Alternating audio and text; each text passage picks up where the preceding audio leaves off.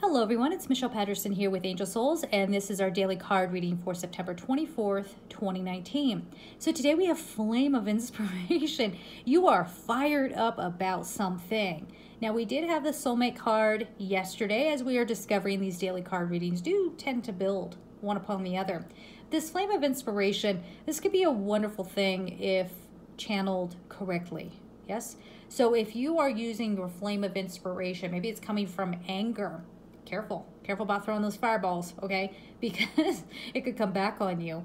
But if you are realizing, oh my gosh, I have a sudden realization about my past. If you see, she's looking towards the past, and you think you're gonna go burn that up and transmute it. I mean, that is a thing that people do, but you wanna be very, very, very careful.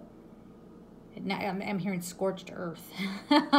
Scorched earth, so be very, very careful with that. What we wanna do is take this fire, this creative life force that's in us, and start putting it towards things that are coming from our heart.